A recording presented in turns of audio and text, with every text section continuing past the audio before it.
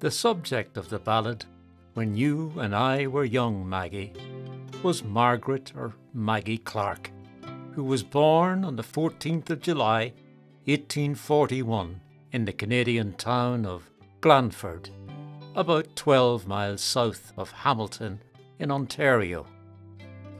It was there Maggie met her future husband, George Washington Johnson, a young teacher and poet from Binbrook, a short distance from Glanford. They soon fell in love and began a courtship, the couple frequently taking day trips to the scenic 20-Mile Creek, where Maggie's father, Joseph, had a sawmill. In mid-1864, George self-published a book of poems entitled Maple Leaves, which included When You and I Were Young, an endearing ode to his sweetheart from Glanford. A few months later, 21st of October 1864, 25-year-old George married 23-year-old Maggie at Glanford Methodist Church. Alas, tragedy soon visited the home of the newlyweds when, on the 12th of May 1865, Margaret Clark Johnson died from tuberculosis. After being laid to rest at Whitechurch Cemetery, not far from her birthplace, her grief-stricken husband left Glanford and returned to his hometown of Binbrook. George clearly saw merit in When You and I Were Young. So much so, he asked James Austin Butterfield if he would consider setting it to music, to which Butterfield agreed. Originally from Hertfordshire in England, Butterfield had been in America since 1856 and had established himself as a successful composer and choirmaster. The Johnson-Butterfield composition was published in sheet music form in 1866 by Oliver Ditson & Co. of Boston, under the new title, When You and I Were Young, Maggie. Interestingly, it included a memorable 4-line chorus which was not part of Johnson's original poem. Almost immediately, Canadians and Americans took the ballad to their hearts, and within 4 years it was being sung in concert halls across the Atlantic. Such was its popularity in Ireland, readers often wrote to newspaper editors in Dublin, Cork, and Belfast, asking them to supply the lyrics. This, for example, from the Dublin-based Irish Emerald, June 1892. Dennis Cronin, Ashgrove, Queenstown, County Cork, would be much obliged to any reader for the words of When You and I Were Young, Maggie. A few weeks later, the same newspaper published yet another request for the ballad, this time from Dennis O'Donoghue, Lack West, Kilmihill, County Clare.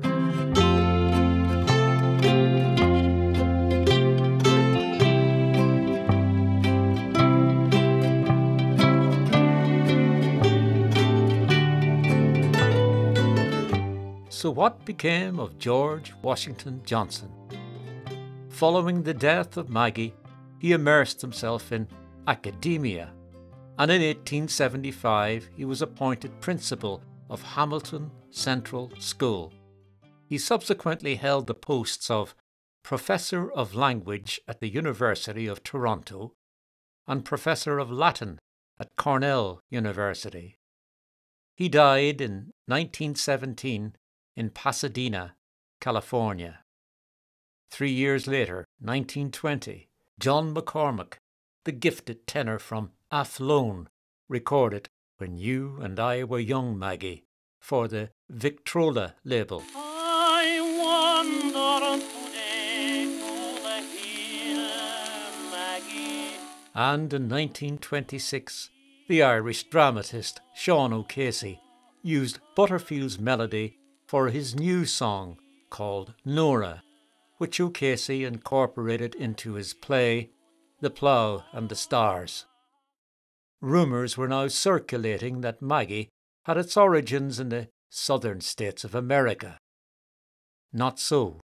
Not so at all, said Charles R. McCullough, a historian based in Hamilton. On the 11th of July 1934, the Belfast Telegraph discussed the contents of a letter which had been recently sent to its offices by McCullough, who was somewhat bemused to learn that car manufacturer Henry Ford was thinking of buying an old mill in Tennessee, because he was told that this was the mill mentioned in the ballad. Far from it, insisted McCullough, who made it clear that the mill was in fact located in 20 Mile Creek, Ontario, and that Maggie was definitely not written by an American, but by a true-born Canadian. Another fox was let loose in the hen house of rumour when, on the 25th of November 1981, Belfast Telegraph columnist Eddie McIlwain reported that a Mr. Keenan of Marino in Dublin had just announced that his uncle, Thomas Patrick Keenan, also from Dublin, was the composer of When You and I Were Young, Maggie. McIlwain's column, headed Who Brought Maggie into the Limelight, prompted an immediate response from two perplexed readers, the first of whom was Magnus Patton from Rosetta Park in Belfast.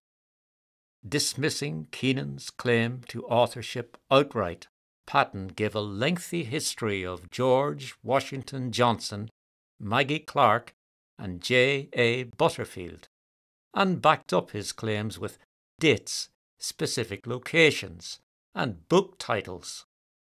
Ethna White of Hollywood, said McIlwain, agrees that Johnson and Butterfield were the geniuses behind the most fetching of ballads.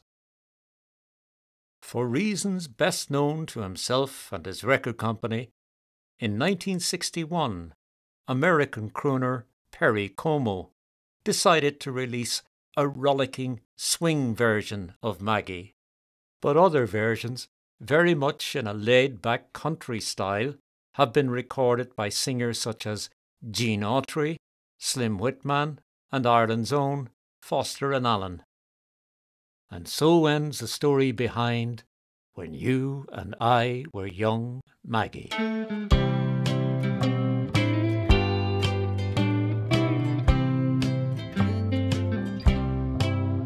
I wander today to the hill, Maggie, to watch the scene below. The creek and the creaking old mill, Maggie, as we used to long ago. The green grove is gone from the hill, Maggie, where first the daisy sprung. The creaking old mill is still, Maggie, since you and I were young. A city so silent and alone, Maggie, where the young, the noble and the best, in polished white mansions of stone, Maggie, have each found a place of rest, is built where the birds used to play, join in the songs that were sung, for we sang as contented as they, Maggie, when you and I were young.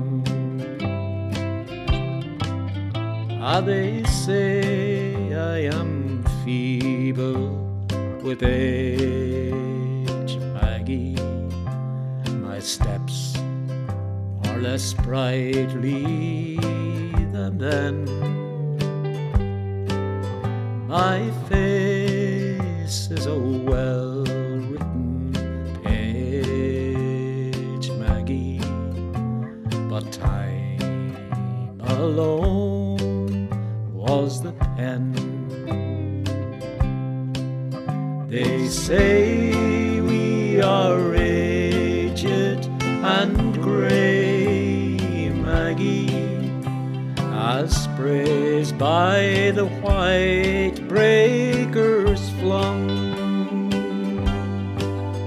But to me you're as fair as you were, Maggie, when you and I were young. When you and I